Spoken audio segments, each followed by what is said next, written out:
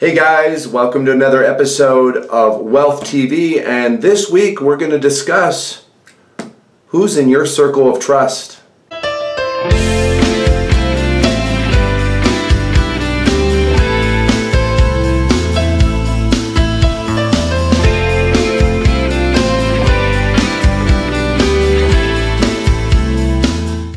Hey guys, it's Glenn with Wealth TV. Welcome to this week's episode, and I'm going to be discussing who's in your circle of trust. And we're excited. We're coming to you live from the home office just outside of Phoenix, Arizona, where we are enduring a tremendous heat wave. It's about 105 degrees each day here, and as you can see behind me, this is a 3D model of the house that we're building for ourselves and a small group of investors here in Arizona. 3-bedroom, 3-bath, 2,400 square feet, and it's a tough one when it's 105 degrees out. So, but I'm excited to share the concept of who's in your circle of trust. Before I do that, I want to share a book that's had an impact on me. You know, I love books because regardless of where we're at in our lives, whether we are deep in the valley of darkness and we're going through some really tough times, maybe you're going through a divorce, a job loss, health crisis, or what have you, books can really be the shepherd through that valley of darkness that I call it, and really help you get through that. And if you're manifesting great prosperity and things are going really well in your life, books can really open up your eyes to the bigger picture. And on that note, I want to share a book called More Money Than God. And More Money Than God was written by Sebastian Mallaby. And it's a fascinating look at hedge funds. And obviously with Wealth TV, we're discussing all aspects of creating wealth. And it's interesting to note what role that hedge funds play in our economy and how they may affect you. And I just want to read here just briefly the intro to More Money Than God and why I bought this book. It says, wealthy, powerful, and potentially dangerous hedge fund moguls have become the it boys of 21st century capitalism. Their weekend mansions are fodder for Vanity Fair photographers, but their potential to cause chaos preoccupied authorities even before the recent financial cataclysm. And it goes on to say that More Money Than God tells the inside story of hedge funds, origins in the 1960s and 70s, their explosive battles with central banks in the 80s and 90s, and finally, their role in the financial crisis of 2007 through 2009.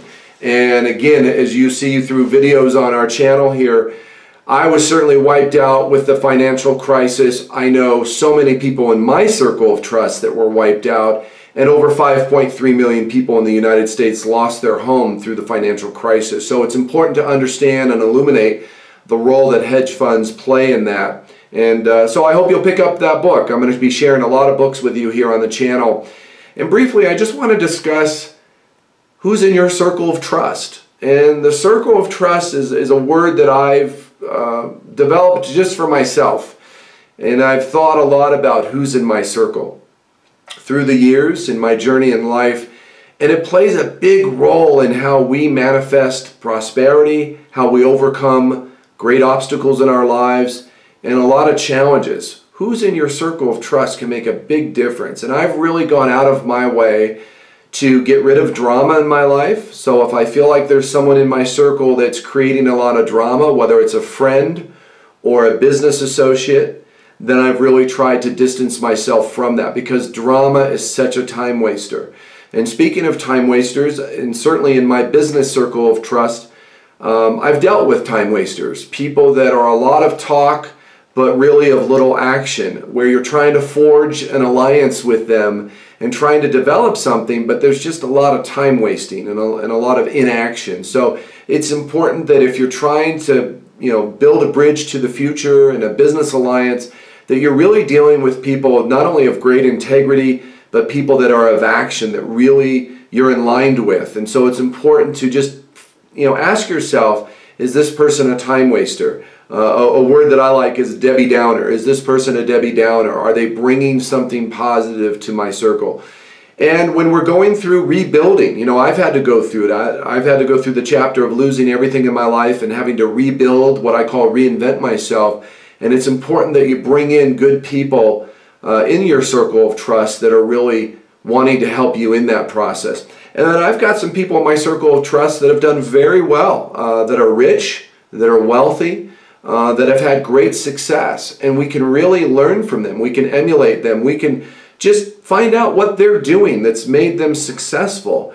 And rather than be envious or jealous of that, really embrace the people that you know. It could be an aunt, an uncle, it could be a friend of a friend, it could be anybody that you know that you meet along your journey in life that has manifested tremendous prosperity or wealth. Learn from them, ask some questions, be an observer of that. And that's an important process in building the life that you want for yourself. You know, we live in such a world of debt, and so one of the things I've enjoyed is finding people that are really successful and asking them how they've built their financial bridge, if you will. What's the components that they've used in their business. And so I know some very successful people that own restaurants, people that own companies that employ lots of people that have done very well in real estate. And so that's really been a big help to me. I've also known people that have played professional baseball that have literally made a couple $100 million. It's a little tough to learn from that because they do something exceptional. They hit a baseball at 98 miles an hour coming at their head. That's not something you and I do on a daily basis, but you can still learn from them. And also letting go of ego and learning from the people in your circle of trust that walk through life without a lot of ego. I had a friend say to me one time, you know, Glenn, no one cares. And I was going through a tremendous battle in my life. I was dealing with a health challenge that I thought was going to possibly kill me.